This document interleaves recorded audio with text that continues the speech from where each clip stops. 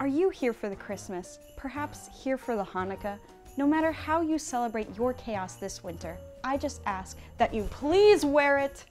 Do it with this official illymation hoodie based off my character. Look, Mom, I look like me now. If that's too much, how about this cool shirt made by my friend Kit? If you buy the shirt, a portion of it goes to Holly, and maybe you'll share it with Kit. Do you have a bunch of keys from a bunch of old apartments like me? Well, you can put it on an illymation lanyard. And it comes with a gummy.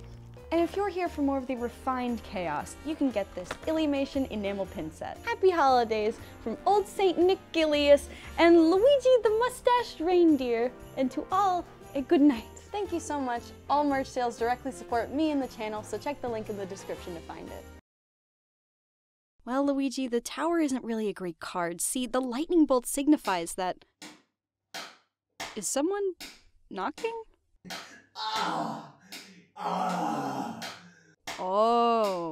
Bow chicka bow wow. Wait a minute.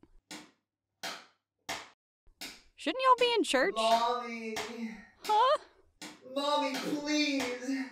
Jesus Christ, y'all should really be in church. Bad apartments, they're everywhere. Just like the dog poop your neighbors leave on display in the sun. But like the old saying goes, you get what you pay for. And when you're in college with a monthly budget of ramen noodles and pizza rolls, you don't get much. So when I was in art school, my 3 friends and I found the best place we could afford. An apartment close to campus, 2-bed, 2-bath, for all 4 of us to share for only $500 a month each. For context, that's actually a pretty good deal in California. And honestly, it was a terrible place to live. The website was suspiciously down every time rent was due, the dishwasher fell out of the wall, and when our apartment became infested with ants, we were told, "Did you try ant spray?" But that was a long, long time ago, and I really hope they're doing better. I mean, I highly doubt it, but anyway. The biggest problem I had with this place is something no tenant or landlord would ever be able to control. The absolute worst neighbors. One day while I was in class, my roommates texted me saying we got an eviction notice. And we knew there had to be some kind of mistake. We paid our rent and the late fee on time. We've never interacted with our neighbors before because we just moved in. Well, apparently, one of the neighbors told the office we were having loud parties every night since we moved in. So we got a note on our door saying, if you receive one more noise complaint, you will be evicted. So instead of checking these claims to see if they were true, they're just gonna evict us. Thankfully, we were not evicted, but I for one was really nervous that our neighbor would make it happen. Now, if you're thinking, golly, I hope these people didn't have kids. I'm with you there, buddy. But guess what happens when 2 idiots love each other very much? They make a tiny, slightly smaller idiot.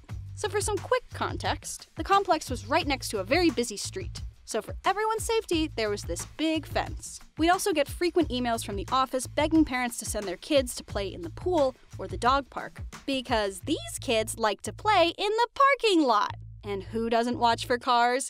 Kids. So who came this close to being convicted of vehicular manslaughter? Not me, my roommate. But it was very scary.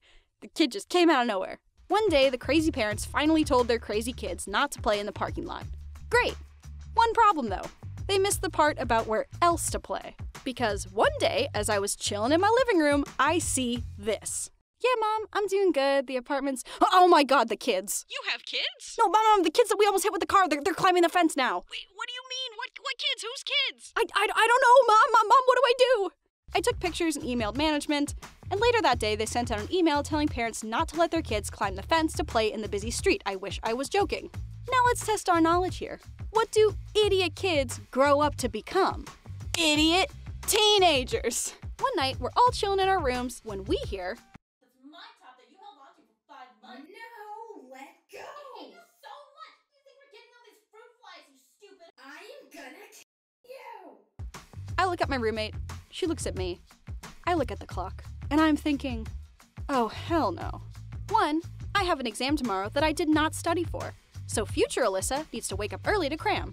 2, this commotion was probably what our crazy neighbor thought was coming from us. So if someone doesn't step in soon, we are gonna get the noise complaint and we are gonna get evicted. And 3, that was a threat. We should probably call the police. By this time, our roommates in the other room are up too and tell us this fight is happening right below their room. So we go into their room and start listening in while we wait for the police. but the police don't come. An hour passes and these people are at each other's throats. You! We can hear them throwing things, banging the ceiling, shaking the walls, so we called the police again. Out our window, we see 2 guys in blue show up and walk to the wrong door. And as some dude in his underwear is talking to the cops, we hear, No! Let go! and sure, we could have exited our apartment and hoped the bloodthirsty people below us wouldn't mind us snitching on them, but in the event that the attempted murder turned out to be just a murder, snitching was not a risk we were willing to take. Eventually, we see the cops mosey on over to the correct door, and wouldn't you know it, 2 teenage girls, barely old enough to drive, open the door. Hi, officer. Hi there. We've been receiving multiple noise complaints from this unit. Is everything okay? We had a fight. And my roommates and I were flabbergasted. Look, I get it. Siblings argue and siblings fight. Maybe you and your brothers throw down like WWE wrestlers. But, geez, can you chill? Thankfully, the police shared our feelings and lectured the girls on how they're worrying everyone, there's a better way to discuss disagreements, and they're old enough to know better. The cops leave, and finally, it's quiet. Until their mom comes home. And I swear to God, these teenage girls. You will not believe who showed up. What? Who?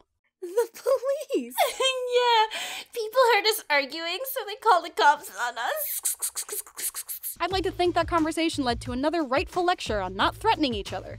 But by the way the girls were acting, I highly doubt that. So with that, thank you for watching my videos. Teenagers scared the living shit out of me. And as always, stay safe. I never, ever thought that my voice acting career would take me to moan and say mommy, and my neighbors are gonna hear it. My neighbors are gonna make a video about me moaning mommy. What if that's why your neighbors are doing that? Because they're recording lines for somebody? It's like a cycle.